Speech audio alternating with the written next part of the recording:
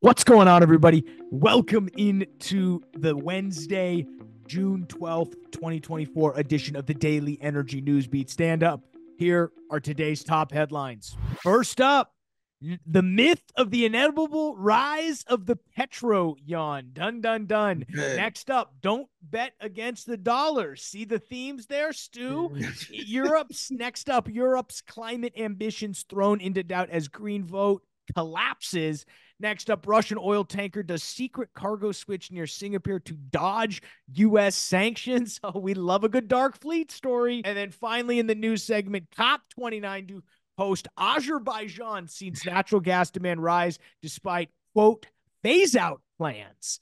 Stu will then toss it over to me. I will just quickly cover what happened with oil, gas, and natural gas prices. We are above $3 for natural gas. We're back, baby. We are back in business. And then we will cover quickly what happened. The API has a guesstimate of what you will see today in the crude oil inventory reserves. We will cover all that and a bag of chips, folks. As always, I am Michael Tanner, joined by Stuart Turley. Where do you want to begin?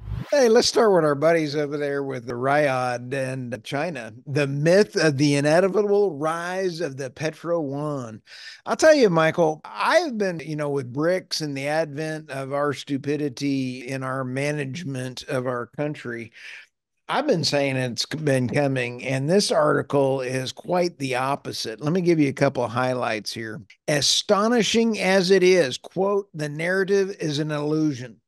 First, if you believe in conspiracy theories, the introduction of the Petroyuan and the ensuing collapse of the Petro Dollar would be the first domino, potentially weakening the entire whole U.S. financial system. Very serious. A redrawing of the global economic map, the backdrop to global wars and crises. Now, the author of this article goes on to say that it's not going to happen, and that the petrodollar is going to hang on, and that the Petro Yuan is not going to, because the agreement with Riyadh and China mentioned nothing in there about the Petro Yuan. I missed that totally. MDS did not want the Petro Yuan. So I've got the last line in this article. Ironically, the only new petrocurrency to emerge of late has been the dirham of the United Arab Emirates, India using it to settle some oil transactions with Russia, bypassing use of sanctions. Also the ruble, which is not mentioned in this article, as well as some others. But this guy is saying that the petrodollar is here for a while. What do you think? Well, I think it's going to be a lot harder than we think to migrate off the petrodollar from a standpoint of there's a lot of business already wrapped up in that. I do think the Petro Yuan is coming slowly. It's all about the supply chains and how, we've talked ad nauseum about how the supply chains are shifting to exclude the United States. When that happens, there's no need for the dollar if you're never going to eventually go back to the United States. And as more isolated nations get, as Russia has shown, you can do it. You can have a stable economy and not have access to any of the Western banks and all that jazz. So the SWIFT system, yes, exactly. It's not needed anymore. So no. I'm a firm believer that yes, the Petro Yuan is coming, but it may not even be the Petro Yuan. It's just going to be the Petro not dollar. Petro not dollar. How cool is that, Michael? I like the way you phrase that. The Petro not dollar. Let's go to the next one, Michael. And don't bet against the dollar. And this one I thought was an outstanding article as well, too. I am, again, a very not fan of the current administration. A couple big points. The Bretton Woods Conference 80 years ago, when the U.S. dollar became the center pillar of the world economy and the U.S. economic. And for 8 decades, we've witnessed the predictions about the U.S. dollar's coming demise. But almost from the beginning, the debate about the future dollar has missed the mark. I think that there are some things in here. The U.S. Treasury had horrible bond sales last week. Yellen was like, if Scooby-Doo had a horrible haircut, he'd be Janet Yellen. I mean, she went last week. There's nobody wants to buy the US debt. It's and much like the last one, once like the last article, once that happens and things starting to get traded without the dollar, it's the inevitable downfall where we just become like another currency, and that's fine. The British pound exists. Other currencies exist. We don't have to be number one. But No. then it calls into question the 40 trillion in debt that we have. Then gets we need the strong dollar to support the debt. So there is an unwinding that could happen. Oh, it and is. if you listen to Stu too much, you'll think it's right around the corner. But this is a good check for me to sit there and quit saying it's going to happen tomorrow. But listen to this last paragraph. Let me read you the author's last. This is from Foreign Policy. The move towards de-dollarization remains marginal but meaningful and moving. For the dollar to lose its place, it would take a series of policy failures in Washington, which happens daily. Did I just say that? And for the dollar's detractors to create alternatives that have appeal not only in authoritarian and state-led economies, but globally. So the last paragraph really cuts into it. Yeah, no, absolutely. What's next? Okay, let's go to Europe's climate ambitions thrown into green doubt as green vote collapses. Boy, I'll tell you, you can't buy this kind of entertainment because, Michael, what normally happens is things filter over to the U.S. After they happen in the Europe, and green parties were on track to lose seats this week. In fact, France, Macron actually canceled the smaller end of the house. Across the continent, frustrated farmers, boy, they had their cannons going off. We covered a little bit about this yesterday. Let's talk about this. Bas Eickhout, lead candidate for the Green Party, said support for the far right parties across the bloc could jeopardize Europe's progress on climate actions.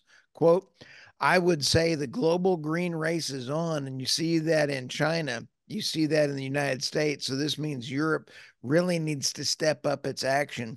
But people cannot afford it anymore, Michael. Yeah, no, it truly is. I mean, the amount of cost to actually go green is crazy. I hope there's people working on those calculations of the cost to actually go green, but truly do it. I mean, yeah, everything, clothes. Oh, yeah. It's not just car, it's clothes, no gas grill, wood fireplaces, all that. You got to calculate all of that. Oh, hey, on Twitter, I just saw this a little while ago. A lady got an increase of $200 for having an EV, for having a Tesla, because they're now charging her weight tax in Texas. So the cost to go green, your insurance goes up because it could burn your house down, and it can also weigh more for the car. So anybody that has an EV got stuck with another $200 on their tag this year. Yeah, So, that's crazy. What's next? Let's go to the Russia tanker story. You got to love me a dark fleet. What Russia tanker does secret cargo switch near Singapore to dodge U.S. sanctions? I got a tickle out of this one. This was a really good article out of Bloomberg, and the author did a good job on it, but she said, oh, this was like the first one. No, Russia has 500 tankers in the dark fleet, and that's how they've increased 73% over the last 3 months of crude being sent out avoiding sanctions. So I got tickled at Bloomberg on this. However, if you go in and you take a look, they've got it down to a science on how they found this. This was in Singapore, not in Club Med like you and I talked about last week. That it was 2 Russian ships offloading in there. What is this? This is what do we call? It's not Club Singapore. We'll have to call this something funny. Yeah, singing in Singapore. I don't know, but it was singing in Singapore. That's a good one. I like that. But when you sit back and take a look at it, I applaud Bloomberg for getting the story out there on that. But it does fit in along on that.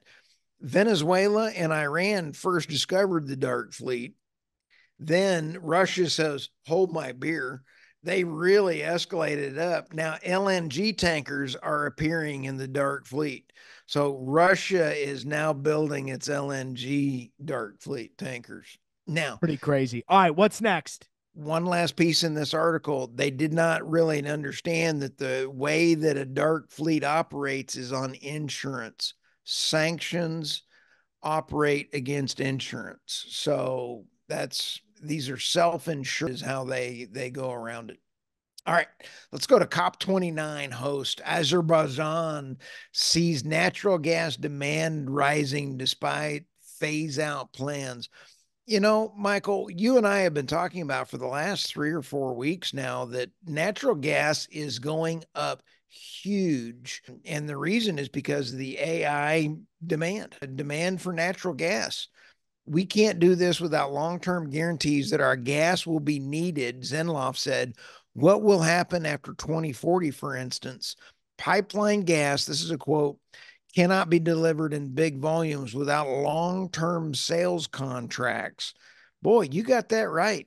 I mean, Michael, have you ever seen such long LNG contracts? There's 25-year LNG contracts Well, out there because you're now. getting closer and closer to what energy really is the energy security standpoint of that. It doesn't make sense to necessarily build these plants out, but you also want to secure gas long term, 25, 30 years. Exactly. And in fact, some of the story I talked about yesterday was building gas plants like you wouldn't believe. Yeah, absolutely. Absolutely. So we'll, you know, I COP always, 28, COP 29 in Azerbaijan. isn't that fun? Interesting. Yeah. Well, when you go to Dubai and they come out and go, long live oil, I'd rather, who wants to go to Azerbaijan? not me, man. You know, anyway, hey, I had a good learning day. If you go back and take it, hey, the dollars, Petro Dollar is not quite dead yet. I'm gonna pull a Monty Python out meme on that one. It's not quite dead yet, but all right, guys. Well, we will quickly cover the crazy rise in natural gas prices, but before we do that, we have to pay the bills. As always, thanks for checking us out on the world's greatest website, energynewsbeat.com, the best place for all your energy and oil and gas news. Stu and the team do a tremendous job making sure that website stays up to speed. Everything you need to know to be at the tip of the spear when it comes to the energy and the oil and gas business. Go ahead and hit the description below and to find all the links to the articles that we used and the different timestamps. They may be off by about 30 seconds just because of some of the ads that we are running, but go ahead, check that out. You can also check us out, dashboard.energynewsbeat.com, energynewsbeat.com. I mean, pretty quick, stuff for me. I mean, really, we did see oil prices rise substantially. Overall markets were up about 0.25 percentage point. NASDAQ up about 0.75 percentage point. 2 and 10-year yields fairly flat. Dollar index flat, up about 0.1 percentage point. Bitcoin down 3 percentage points, down below 70,000, 67,297 as of the recording. Crude oil up 0.25 percentage point, 70.90. That was after a pretty big rise that we saw yesterday, which I missed. So crude continues to rise mainly on continued strong global demand forecast. The API, if we can go and throw this piece of news up here, Miss Producer, we did see API guesstimate of the crude oil inventory reserves. They're guesstimating about a 2.3, or what do I have here? Yeah, negative 2.4 million barrel draw. So we'll see. You'll know at about 9:30 Central Standard Time what the EIA says. But they do have the EIA also released their short-term energy outlook today, where they went ahead and say that world oil demand is going to be supposed to increase by about 1.1 million barrels per day. So now the IEA has turned demand growth for oil upward. Interesting that they do that for the remaining 2024. Sort of brings them in line as expected. They also officially say that in 2024 we're going to see a U.S. oil output. So there's not a lack of crude oil on the market, that's for sure. Natural gas prices soar today, mainly off the continued outlook for hot temperatures. $3.15 as we sit here about 5 o'clock here Central Standard Time. So we'll see, as you're listening to this on Wednesday, we'll have kind of rolled over the nightly session and that price action will continue to bring it one way or the other. But all you can say is natural gas is beginning to make a headwind. I think you're going to start seeing, companies look, Chesapeake, Southwestern, are they going to get back to turning? They had a lot of, wells that they used the fancy term for turn in line. They delayed their quote turn in lines, which means we are just not going to, it's even different than complete. We've completed it. We're just not drilling the plugs out yet. So you really haven't done anything to the wellbore yet. So they're going to, keep that, see how much they can work down. It'll be interesting to see natural gas production rise. But, that's really all I saw on my desk today, Stu. What should people be worried about as they, Well, I'll tell you, you sit back and take a look at the banking numbers. We are still tracking those 63 banks that are in trouble. That's going to be happening here pretty quick. Also, the trading desk, you'll be able to see that. We are starting to source crude, jet fuel, and it's starting to roll. People are asking for it. So check yeah, it out. people are. So I will, we'll go ahead and let everybody get out of here. We appreciate you guys checking us out here on the world's greatest podcast, but we will, we'll keep on keeping, we'll keep our ears to the ground, and we will keep you informed. And it's crazy stuff's going out there, Stu. So enjoy it, guys. For Stuart Turley, I'm Michael Tanner. We'll see you tomorrow, folks.